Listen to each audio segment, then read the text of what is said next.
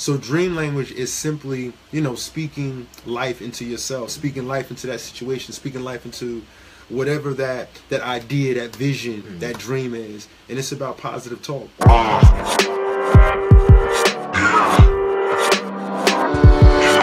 What's going on, y'all? We are at Final Draft. I'm live with my man Algernon Hall, the Dream Catcher. What's good with y'all? How you guys doing? Cool. So let's just jump right into it, man. So quick disclaimer, this video was actually from 2 years ago when me and Alex used to shoot the Facebook live show at the office live from the draft. So let me know what you guys think about it, because we definitely want to bring something like this back. So if you like this format, let me know what you guys think. And if you look on the whiteboard, my son Noah, he drew a little picture, and the picture is of me. So I just think it's the cutest thing ever. So let me know what you guys think about this drawing too. But anyway, back to the video. You know, from the last video, we talked a lot about dream language. And a few people hit me up like, yo, tell them to go into that more about the dream language, explain what that is and what that means. Yeah. So I got a lot of feedback on dream language. A lot of people sent some messages. It was some messages on the actual feed, and I even got some text messages. And that's something that actually just came to me. But really, what dream language is, if you recall, that's really combating all that negativity. You know, that but. We talked about but last week. And dream language is simply positive affirmations. That's all it is. I mean, we have enough negativity around us. We got enough naysayers, you know, people that are in our circle, outside of our circle, that just have negative things to say, or people that are limited off of their ideas, you know, based on their experiences and what they've seen or what they've heard. And they project that onto us unknowingly. You know what I'm saying?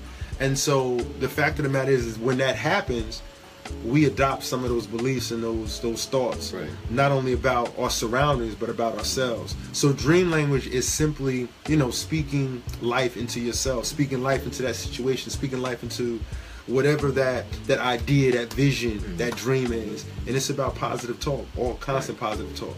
A perfect example is, you know, like my son, and I hope he better not run in here, you know, when he hears his name or whatever. But we were at a game, and he's in a little slump batting. And so I said, you about to get this hit right now? And he said, you know, maybe. And I just kind of almost flipped and lost it. Like you can't be on the fence about yourself, about your ideas, your visions, your dreams. If you don't believe in you, nobody else is going to believe in you. So with that dream language, you know, when you're pursuing these ideas, these visions, these dreams, I mean, some of us, we got monsters, we got some big dreams, we got some goals that we want to attain. We talked about those goals. I mean, and we really got to give ourselves a pep talk. We really got to keep ourselves on point, because, you know, sometimes we're by ourselves. You know, we're taking that exam, or we're sitting down in our quiet time, or we're doing whatever, and you gotta keep telling yourself, I got this. You gotta stop rehearsing, I can't, I won't, you know, it's not possible, and start saying, I can, I will, I must, it's going to happen, I am. You know what I'm saying? You know, but you know, this whole thing with this dream language, man, is that they don't understand dream language. You know, a lot of our, you know, our parents, a lot of our parents don't understand it. They want to project what they know on you. Why are you doing that? You need to go to school. You need to, you know, you need to go ahead and get that 401k. Put it, you know, why are you going that way? They're living their way, living safe. You know, working that job. Exactly. And the thing about it is, it's not that they're doing it intentionally to hurt you. They just don't know. You know, they just don't know. Like I said, I went through a similar thing when I first revealed to my parents that I was thinking about starting Jubilee Children's Entertainment. You know, it's like, you know, people look at you and like, what? You know, but, you know, I'm sure they said the same thing about when Steve Jobs mentioned the business plan that he had. You know, Walt Disney, they said to Walt that he wasn't creative. He wasn't creative enough, and he even went as far as getting fired. They told Oprah Winfrey the same thing. They said that she didn't have the image to be a news anchor. They told her that, and she got fired. You know, so that's those times where you got to speak that dream language to yourself. You got to really continuously build yourself up. So dream language is critical, because, like I said, it's about speaking life into your ideas, your visions, and those dreams. And it also serves as a weapon. You know what I'm saying? It serves as a weapon, because what you're doing is, whenever you're getting that negative energy bucking up against you, you can buck back. Kind of taking the power from them. Absolutely. Taking over God's nice. And the fact of the matter is, they really don't have any power. Because this dream thing is personal. You allow yourself to accept what they're saying about you. You know, so we got to take ownership. We got to take responsibility. And that's how I feel that we have to reverse that whole thing as far as and starting to get accustomed to our dream language.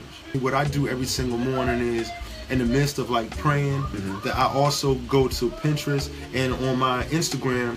Every morning I put a positive quote. On my Facebook feed, you know, Algernon Hall, there's a positive quote. And when I select quotes, guess what? Here's the thing what people don't know. I don't just randomly select quotes. I read quotes and I pick quotes that strike a chord within me. Nice, okay. So don't get it twisted. The dream catcher. So it's not like a random. Nah, a quote today. No, this is something that you really feel. Dream catcher wake up some mornings and feel like giving up. Dream catchers, you know, I wake up sometime and I feel adversity. You know what I'm saying? Dream catcher feels this way, feels that way. So those things speak to me. And it's no different than the word. Like, I'm no preacher or nothing like that. But the bottom line is, I'm not a preacher. That's what your dad said the last time on the beat. I sound like a preacher. Right. But, you know, the bottom line is, like, I mean, it's just like the word. Like, how do you reverse dysfunction? Or, you know what I'm saying? Or how do you reverse attacks from the devil? You attack it with the word. So a man think of in his heart, so is he. So a woman think of in her heart, so is she. So what are you inputting in yourself? It's like reading. It's like knowledge, right?